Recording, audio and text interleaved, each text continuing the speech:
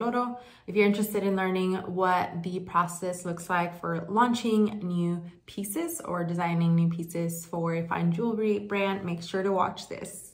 Hi there, I am Rosa. I am the founder of Mia Loro. We are a fine jewelry company based out of downtown LA. I'm really focused around providing effortless elegance for the modern woman.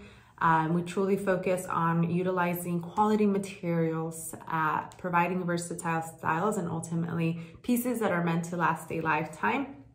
It's important for me to build products that women can wear on a daily basis, and it's something that you don't have to think about or worry about having to accessorize on a daily basis. So I am actually going to be launching a couple new pieces soon.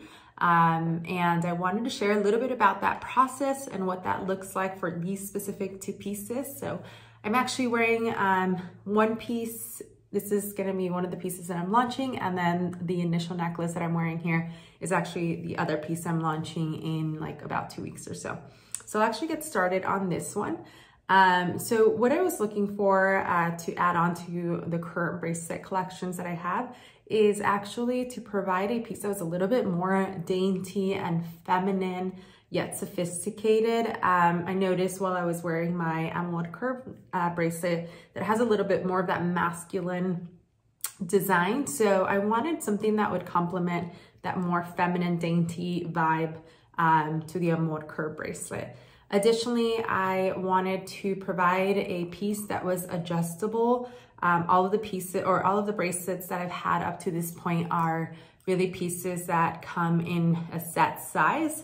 So with that, I had the thought that it would be important for me to provide a bracelet that could be adjustable and that can really be utilized in all different body types without having to worry about, you know, increasing a size or maybe ordering a size that was a little too small or too big and so forth. So that was really the hope for the bracelet here. I'm not quite sure what I'll be calling it yet, but I've been loving this bracelet since I've added it. Well, I haven't officially launched it on the site, but since I've had it, I've actually been wearing it every single day. And I really love the daintiness, but yet sophisticated and noticeable look to it. Now, the second piece is one that I'm actually so excited about, which is the little initial pendant necklace here. And so this is actually going to be the first diamond piece that I will be launching on Mia Loro. Up until this point, I've only focused on providing solid gold, specifically yellow gold jewelry at 14 karat level. The reason being is because, you know, gold jewelry is something that is so extremely versatile and something that I've worn for such a long time and something that I'm very passionate about and absolutely love wearing on a daily basis. And I think it is beautiful colors that can be added literally to from a t-shirt looks to, you know, going out looks. And transparently, you know, diamonds isn't something that I had been very educated on. So I wanted to wait until I felt, you know, ready to be able to work with diamonds and be able to provide a diamond piece. So this pendant necklace is an initial necklace. It is roughly about 0.10 carats, and there are lab-grown diamonds that I will be using all ethically and sustainably sourced. Additionally, the pendant is made on a 14 karat solid yellow gold backing, as well as the bail, of course.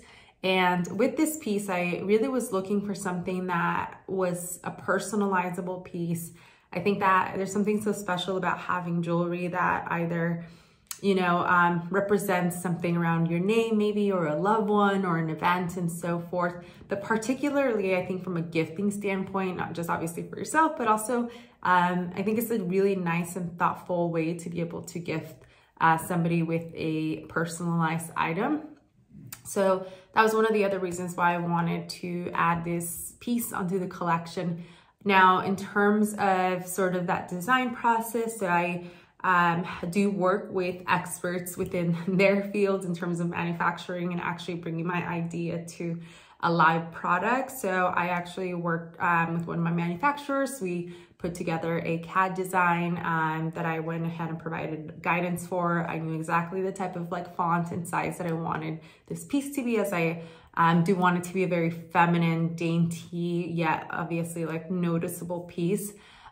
So from that process, I've had the opportunity to work with my manufacturer to actually bring this to life. And I am still kind of trying to decide exactly what chain I want to provide this pendant on. So as of now, I'm using more of like the beaded solid yellow gold necklace. I am deciding between this and a box chain necklace. So I think both of them are stunning, and I definitely want to give it a little bit of an edge and a little bit more of character versus like the traditional Rolo or traditional box or traditional chains that oftentimes initial pendants are placed on. So so that is what I have been working on, and I did want to just elaborate a little bit more around what the process generally looks like for me as I'm adding new pieces.